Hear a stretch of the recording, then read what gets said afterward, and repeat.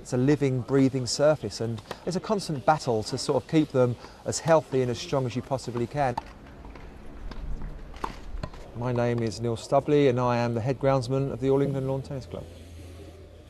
This will be my 20th tournament here as a groundsman. I started here from college, so I've literally started as the tee boy and worked my way to the top. In my industry, you know, this is one of the top jobs that you can have. So to take these courts, continue to take them forward, you know, and be part of that history with the rest of the team, it's an honour. It's one of those jobs that once you're here for life, and it's just nice to be a part of that. So as you can see, here's the surface. We're down to our playing height now of 8mm. This is our playing height. Outside of the playing season, we bring that height of cut up to 13mm. For the summer, it's 8, and it's just a process now of drying the court out. So we are a clay loamed base, and what that does is, as it dries out, it becomes very firm. So that's how we get our ball bounce. So as you can hear, very hard surface. The actual essential important ingredient is the soil and the firmness, and that's what gives us the game. My normal daily routine during the championships will be, I will wake up at 5 o'clock in the morning, I will have a look at the weather, I'll get the early weather reports, we'll then decide whether the covers need to come off. We then start cutting, marking out all the courts.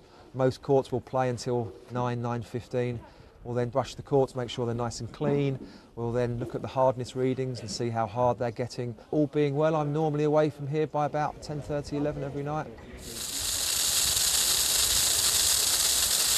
We've done some measurements this morning on the soils just to get the firmness, and the courts are firming up a little bit quicker than we would like. So what we're doing at the moment is we're just going through the process of putting a little bit of water through each court just to make sure that we keep them near the magic number.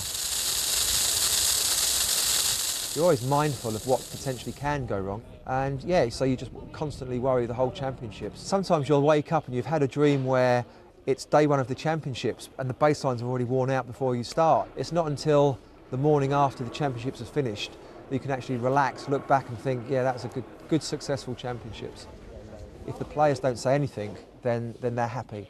It's not necessarily that they have to sort of pat us on the back and say, great courts team, well done. If they don't say anything, we know they're happy, and that's good enough for us.